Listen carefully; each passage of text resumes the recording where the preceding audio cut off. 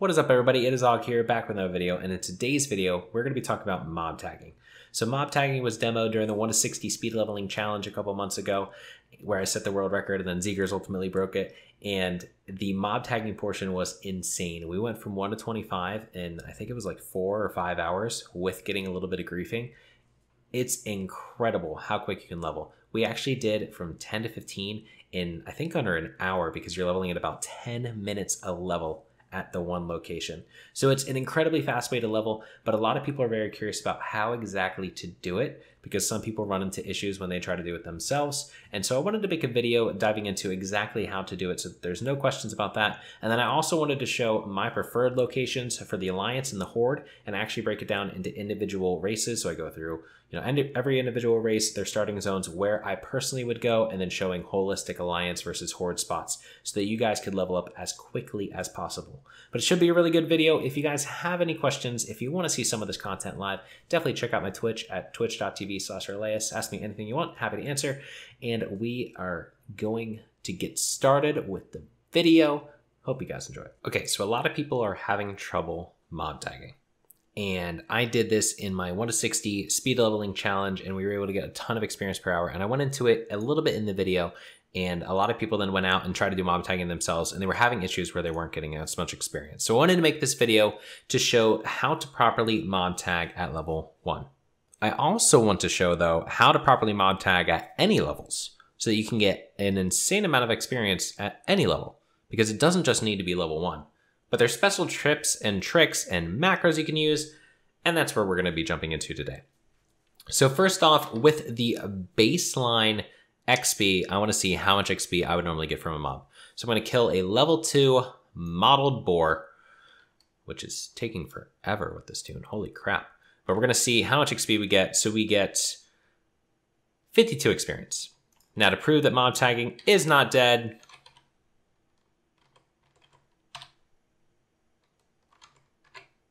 $52 experience. So there goes all the disprovement about mob tagging is dead and mob tagging doesn't work anymore, etc., etc., etc., etc., etc. There it is. Mob tagging still works. However, there's certain tricks you need to do.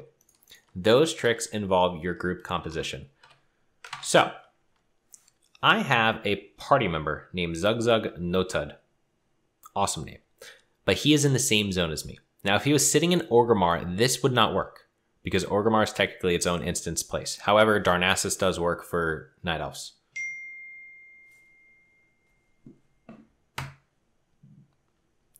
Don't ask me why. It works. I'm not questioning it. Regardless, they have to be in the same zone as you. So here, Zugzug is in the same zone. By being in the same zone and in the party with my level 1, he is basically enabling my level 1 to get maximum XP. So my level 1 right now is going to get maximum XP. If he was not in the group, what would happen is that the experience would be nerfed. So, attack here, we'll kill this guy, and we'll kill him with the same... Ooh, actually, this guy will give good XP, because we pretty much killed him. We're going to attack this guy, hit him once, mob tag. You can see 27 experience. And it's even less if we only hit him once. Ooh, gotta hit him. So we hit him once, 10 experience. That's 1/5 of the experience.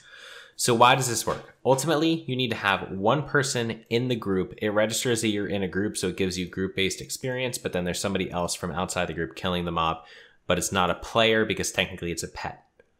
So what could you do this with? You could do this with a hunter pet. You could do this with a warlock pet. Potentially magma totems. We've been talking about it some, but I don't know if it's actually going to work, and it's not going to be quick. So I recommend a hunter pet or a warlock pet. For warlocks, I recommend succubuses, just because they have Lash of Pain and they're really quick to kill. You can also get multiple hunters to help. If you have multiple hunters helping, it's very quick to kill. But that is how you're going to get XP. You need to have somebody in your party in the same zone. So if you're starting off in Thunderbluff, they need to be in this zone. I think you could probably sit in Thunderbluff based on how this is mapped, but maybe not.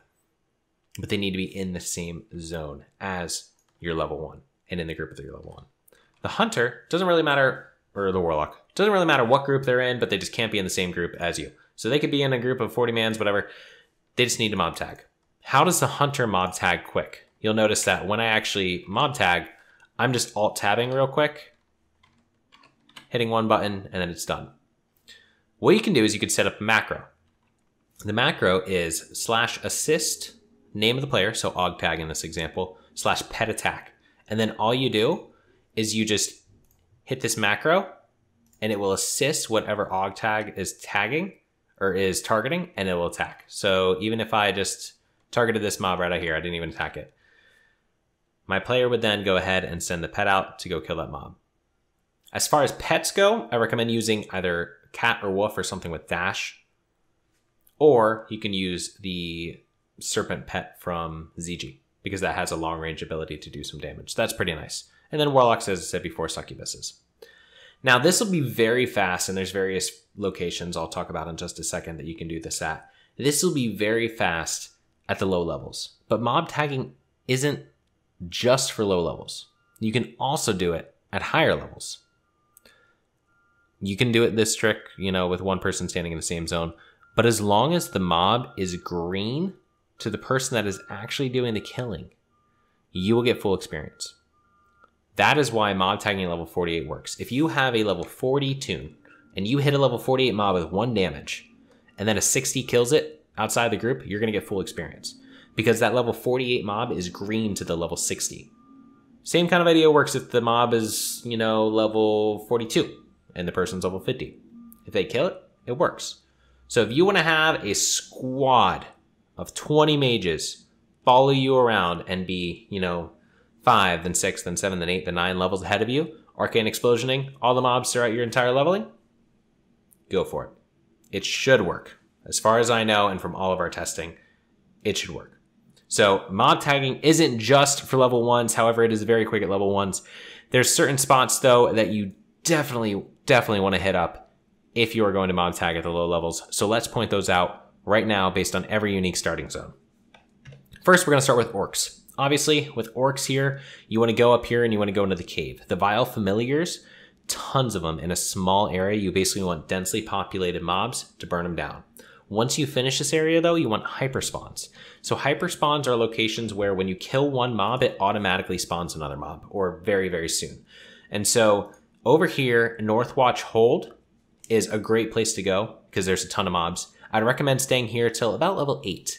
So stay here till about level 6. Go over to Northwatch Hold over here, or not Northwatch Hold, whatever this hold is called over here, until you're level about 8, and then go over to this Razor Main location over here. This Razor Main is a hyperspawn, and so you might have seen it on the stream. If you guys watched the stream when I was boosting up tunes and things like that, you can just kill mobs over and over and over in this location, and they're a hyperspawn, and they're just going to keep on spawning over and over and over and over, incredibly fast.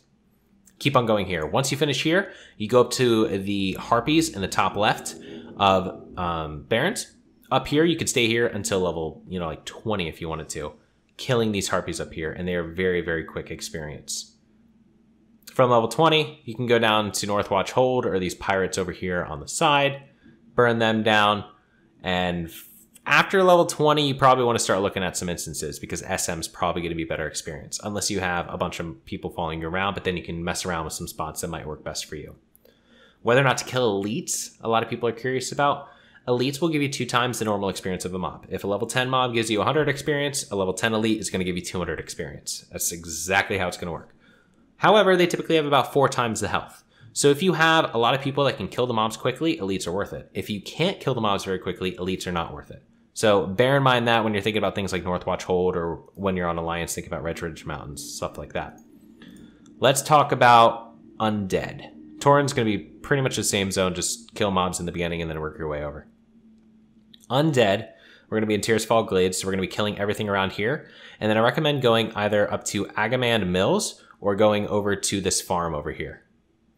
Both of those locations are going to be pretty good to get into the mid-levels.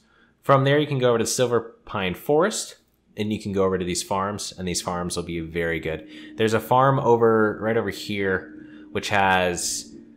It's a quest in which you spawn this like ghost mob or something like that, and he randomly spawns when you hit so many mobs. Those mobs spawn incredibly fast. Just kill them over and over and over and over. Amazing hyper spawn, and that can level up very fast. For the Alliance, within Darnassus is probably the #1 spot. It was crazy. So you come out of Shadow Glen, you come up here, right over here, where Fury Shelda is, there is a bunch of harpies. Those harpies are hyperspawn. And there's multiple locations where you can stand over there, and you can basically just kill those mobs over and over and over and over. Incredibly good, and incredibly fast hyperspawn location. Then if you're a gnome, I would recommend that you go over to the kind of village over here, or go over to the Tinker Town up here. Either one of those two spots will probably work really well. The other spot to go is Kolbor Valley, or Golbor Valley, Quarry, whatever. And there's a cave in there with a bunch of mobs, and you can go through there and kill all those mobs pretty quick. The easiest ones to do, though, is going to be Orc and Troll and Night Elf, because they're going to have the best locations. Real quick, I want to dive through every single one of the spots and show you guys exactly where they are right now. First spot over here, Northwatch, or Tierguard Keep, that's the name of it. All these little mobs around here, there is a ton, and then if you go into the building over here, there's a ton more mobs. One great loop would be to go around, kill everything on the outside, run into the building, work your way up to the top of the building, jump off the edge, and then you'll be able to kill all the mobs again. This is a great spot to get started. Spot number 2 for Orcs and Trolls is going to be right here on the map. It's this little Razormane camp you can see here. So it's a prime example of hyper spawning. We constantly are killing these mobs over and over, and then they just immediately spawn as soon as you kill them in this exact location. And so you can just keep on spinning around, shooting the mobs, especially if you're a hunter on the low level. It's random where they're going to spawn, so you just got to kind of spin around and see which ones are going to spawn. But you can see that you can quickly kill them over and over and over. So last horde spot that I want to show is right around these harpies. This is Northwest Durotar. The nice thing about these is just that there's a ton of them, especially when you get further back into the back. But you can see that they're densely populated, and that's the biggest thing you need. Hyperspawns are great, but if you can get a spot like this where they're just so densely populated and there's a ton of them, that's great as well. Once you work your way back into the corner here, you'll see that there are groups of 3 and 4 just scattered all around the back of this, especially around where these kind of like bush-like things are. But look at all these harpies. So you can just run around here incredibly fast, just blowing up mobs and getting a crap ton of XP. So as far as Taurens go, I'm not the most familiar with Tauren zones, I'm going to be honest. I've leveled a few Taurens over the time, but you know, Bramble Blade Ravine will be a probably a really good place for the first 5 levels, and then I think you can come up to this Wildmane Waterwell up here. It looks pretty good. So I haven't been able to test this, obviously, on any of my tunes or anything like that. However, Venture Co. mobs typically have a pretty quick respawn rate, and then there's 2 camps here, so you can probably kill a good amount of mobs. And so there's this one, and then right over there, there's another one, and then there might be some mobs scattered around the area which you can kill as well. So this might be a good option for you guys in Mulgore. So Undead at a low level can really be, you know, anywhere. The mob density is just massive. But if you really want to focus on mob density, you do have the cave in the north or west of Death Knell. It does have a bunch of spiders in it. Once you get out of there, though, this is one great spot up tucked away in the corner of Aghaman Mills. Aghaman Mills just in general is great for mob tagging, but there's this little cave, and inside the cave is a bunch of mobs that you can just take out real quick for a bunch of experience, as you can see right here. Are they really going to live? There we go. But this cave right here, or I guess crypt, it's more of a crypt, it's not a cave, has a bunch of mobs you can kill over and over. You can run out of here as well, and this will be a great spot. And you can just bounce back and forth between Aghaman Mills and here. And as you can see, they are hyper spawning right there. So, great option if you're looking for a place for Undead. Another place for Undead could potentially be over in here with the Scarlet guys, but it's not going to be probably as good as over in Aghaman Mills just because there's not as many mobs. Where if you do run dry, you could be running dry or need to run for a little bit to get more mobs. Once you hit about level 10 to level 12, you can come over to the Dead Field, which is in Silver Pine Forest, and that is for the Undead. Over here, there's this kind of area in the middle with a bunch of mobs, but also on the perimeter is a bunch of different gnolls. So you can just run around killing all these gnolls, and they will ultimately hyperspawn right in the middle. And there's also the mob if you have the quest, which you can also spawn as well, for some additional experience if you really want to get that quest done. So now we're at a location probably most people know, especially if you have a mage, and that is the Hillsbrad Farm. So over in here, there are several farms, but most of those farms are going to have mobs that hyperspawn or spawn very quickly. And so there's a farm right here, farm right here, farm right here. You can go to any which one of these farms that you want to and just kill a ton of mobs. This is one of the very first blizzarding spots for the Horde mages, and so that is why a lot of people know this. But you can see that there's tons of mobs, and even on the perimeter there's multiple mob groups. So this is an amazing spot for continuing to mob tag up to as high as level 30. So I accidentally left out humans earlier. It was completely a mistake on my part. They are actually the best. Their farm spots are incredible. The first one is going to be either of the two farms in Elwyn Forest. And so that's going to be right here and right here. Both of these farms have boars. And basically what you do is you just run around in a circle in this farm, killing these boars. And as soon as you kill the last one, the next round's going to be up. And so we could just keep on, if you're a mage, standing in a circle and just going like this. Also, as a side little note, one huge tip for this, if you are leveling up a mage with this mob tagging strategy, get the lesser magic wand, I think it's called, the level 5 wand. And then all you do is you keep that wand the entire time. It has, I think, a 1.5 attack speed, which is incredibly fast. Don't even worry about upgrading to greater magic wand or anything like that. That is the way to go. Just stick with the lesser and then just spin around in a circle like I'm doing right now and literally just wand these mobs. As soon as you hit the mob with a wand, then the hunter can kill it and you're good to go. And that's all you need to do all the way to mob tagging. If you are the Alliance and you are at least level 9, this is where you should be. Doesn't matter if you're a night elf, doesn't matter if you're a gnome, get over here because this is the best spot. Look at the amount of crabs that we have on the ground. It is absolutely incredible and it is the best hyper spawn. They literally spawn on top of you when you kill them. And then you just wand them, get them into a group of 4 right here in the center, and then you arc an explosion again. If you have a healer and a hunter, you can sit here. Look at this. They're spawning right on top of us with a rank 1 arcane explosion. And you can stay here for pretty much ever. It's absolutely incredible. Absolutely incredible. So this is going to be the spot. If you're an Alliance, come here because this is the best spot in the game. I've had XP rates of up to 60,000 experience per hour as low as level like 10. It's insane. Realize I didn't show exactly where on the map that was. So here it is, right on the corner is where all the crabs will be. In the event that the crabs are busy, there's also this spot right here, not too far away, which is a great spot as well. There's a group of 3 trappers over here, and then there's a couple trappers over to the side. Now you do need to kill them all, but once you kill them all, they will start spawning again in various locations. And so these 3 in the middle over by this hut are on a separate timer, but then the rest will just spawn in various locations. But this is not as good as crabs, but it's still really good and actually has more mobs densely populated with a fresh kill set. But this is another good spot. Now, if you are a gnome, I would recommend that you first obviously go through Cold Ridge Valley and kill mobs on the way to this spot. There's a bunch of mobs, pretty good mob density, but once you hit about level 5, you can come over right here.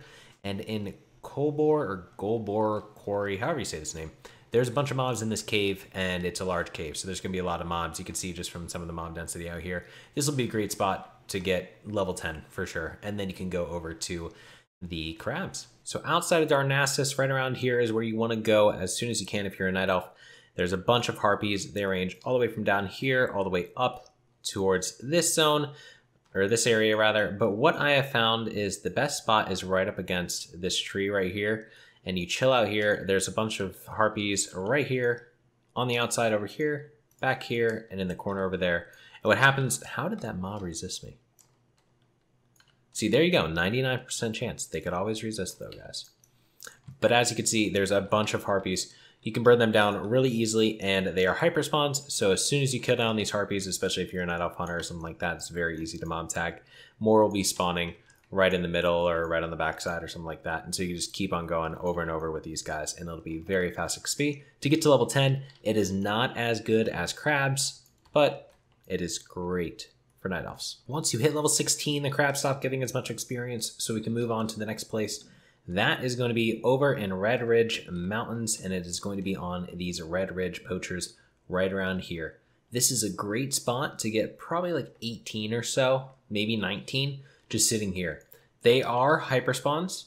However, they do also have some range damage, so it's the first place where you're kind of going to need to watch out for your health and maybe have the person that's boosting you use some bandages on you occasionally, or maybe just have a healer along, or if you're a healer yourself, then you can heal yourself. But this is a great spot. Another great spot is right over here with the Murlocs as well.